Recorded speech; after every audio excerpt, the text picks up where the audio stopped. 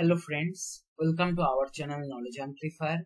So in my previous video, I have started discussion on Kafka. I have discussed how you can install Kafka in our local machine, and apart from that, related to Kafka architecture, I have discussed several concepts in detail. So if you want to know those detailed explanations, you can go through the link given in the description box. In this particular video, let's see how we can quickly set up Kafka in cloud in EC2 instance. Okay, so here I am going to EC2. And then here what I will do, I will go to instance and I will launch an instance. Okay, so I have shown you already installation in Windows machine. Now let's see in Linux machine. Okay, I will select a Linux instance, and that is obviously free tier eligible one I am choosing as of now for demo purpose.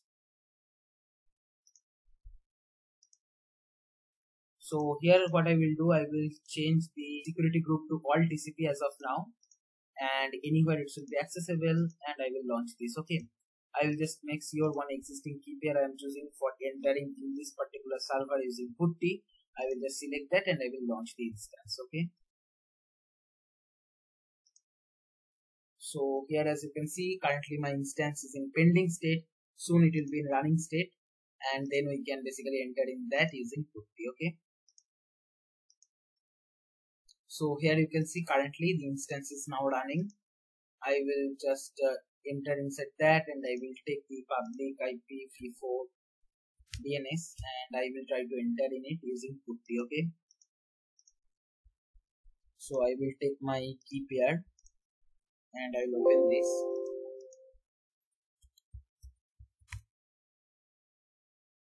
So here we are now inside our EC2 instance. Okay, now here I have written some steps. These steps I will be providing in the description box or in the comment section as usual. So first step, what we are doing, we are downloading the Kafka from the website. What we did in our Windows machine installation also. It is done. If I do ls, currently you can see the tgz, the compressed file is there. So we have to just unzip that. So we'll use tar command to do that. And it is done. If I do ls, let me just make this Windows bit clear. And see here currently this is the unzipped version and this is the zipped version. Okay, so this unzipped version is our requirement. So if you recall in our previous video when I did setup in our Windows machine, the unzipped version we got as this. Inside that all these scripts are present, whatever required, like to start our Zookeeper or to start our Kafka Broker or Kafka server, to create the topic, to start the producer, to start the consumer. Every script are available here only, right? So before going to that, we have to make sure that Java is installed. So let me just check Java installation status with Java version, and you can see the Java is not there. So for Kafka, Java is required. So I am just downloading and installing Java. Okay, 1.8.0. So here I am just entering that command. Yes, I want to install that.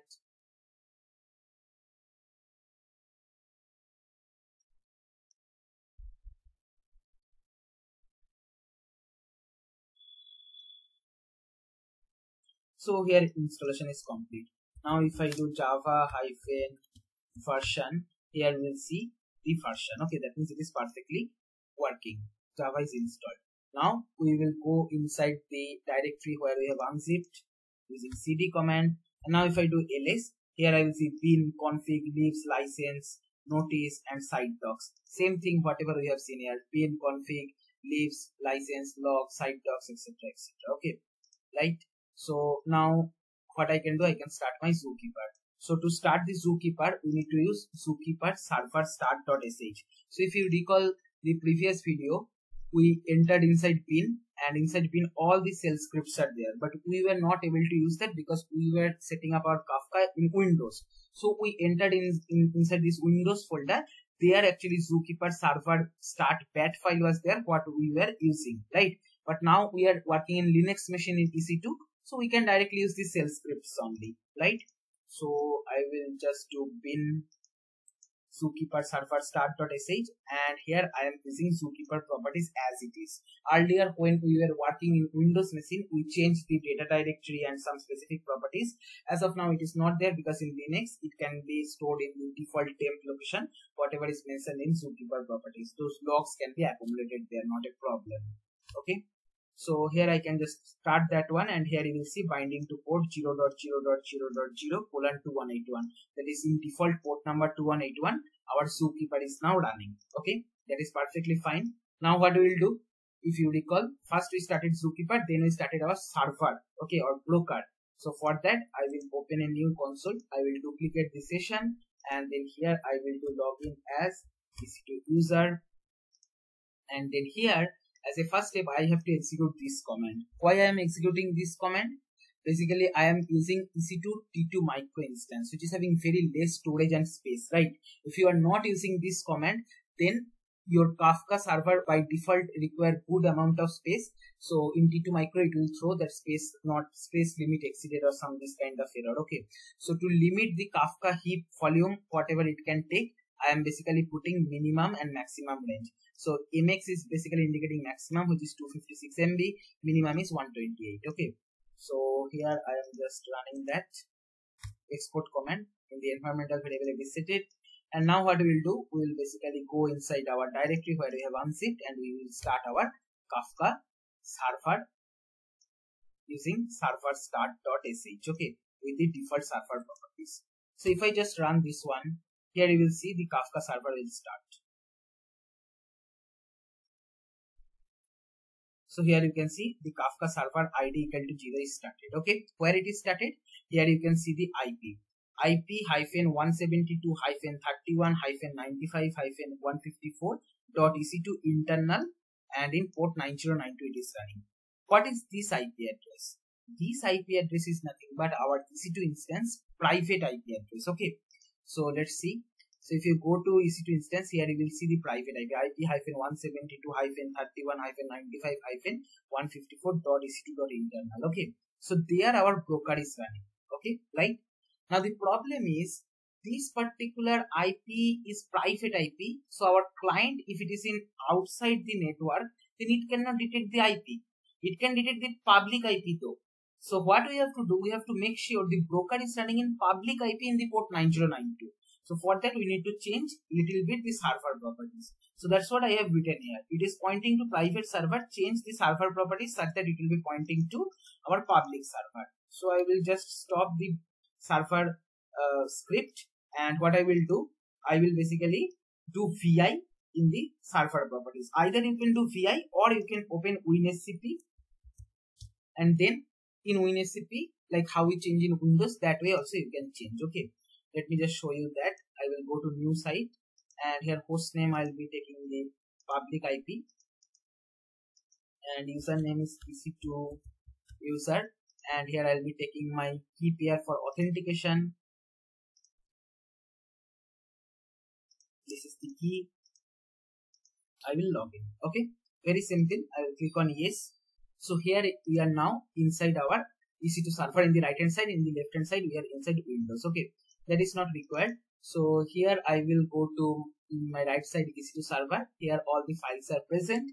What we need to do, we need to go to config, and then here in the server properties we need to change one property. Okay, so I will just open that, and here it is open, and here you can see advertised listener. Okay, this one you have to change. What is that? If you want to know in detail, obviously you can explore, but this is more important from the admin aspect. If you are just working as a developer in big data domain and you want to explore Kafka for POC purpose and all, then we are fine just to make the setup ready. We might not need to explore these kind of settings in detail. So here you need to paste your public IP of your EC2 instance. Okay, so I will just remove your host name, and I'll be copying my public IP, and here what I will do, I will paste that. As simple as that, and I will do a save. Okay, and then here I can close this. Here you can see it is basically connecting and progressing. Now progress is completed. Now what I can do, I can start my Kafka server using server properties. Okay, and one more thing I will do in Zookeeper for safe side, I will just change the connection timeout to a higher value so that it will not be having timeout issue. Okay, so now here you can see our broker is running at 3.83.119.62:9092, and this is nothing but our public IP. Okay, so our broker is also perfectly running. I will just change this setting to a higher value. Okay, that is done. And now what we will do in a new console, obviously we will now create a topic and then start our producer. So here what we will do in a new console, again we will go inside our Kafka directory and here use Kafka topics.sh to create a topic. The topic name is this bootstrap server. Where our server is running? Our server is running here, right? So I'll be just taking the server name, and also we have to put the port number where it is running. So it is running in default port 9092, right? Replication factor 1, partition 1, because just I am creating a single broker Kafka server. So here I will just go inside the server again in a new console. Here I will go to EC2 user. Once that is done, here what I will do, I will basically go inside this particular directory, and then here I will create the topic.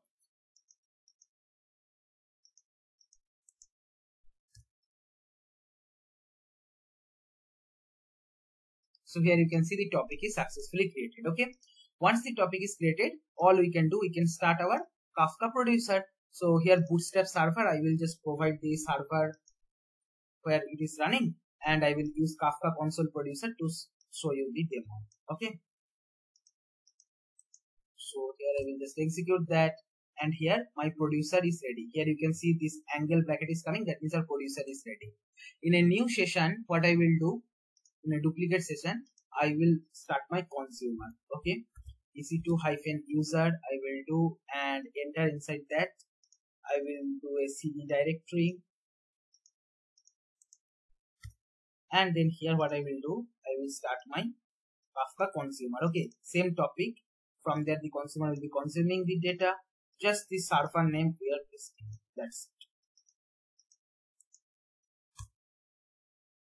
And here our consumer is also started. Okay, so what I will do, I will keep my producer here, and I will keep my consumer here. Okay, perfect. Now what we will do, let's see, let's publish some message, hello world. If I just put here, you will see in consumer side hello world is coming. This is a Kafka cluster running in EC2. Okay, see, it is in near real time. The producer is publishing the topic and consumer is consuming from that topic. Okay, cloud computing is super, like that messages are coming. Now you can do all your experiment in cloud if you want. If you are comfortable in Linux machine, that also you can do. Okay, so I hope you understood this. This is all for this video. The complete code I will be providing in the description box or in the comment section. You can try it out. If you are facing some issues, let me know in the comment section. I will try to solve it. If you find this video helpful, then please like, share and comment. Subscribe our channel if you haven't subscribed till now. And don't forget to press the bell icon to get the notification of our latest videos. Thank you.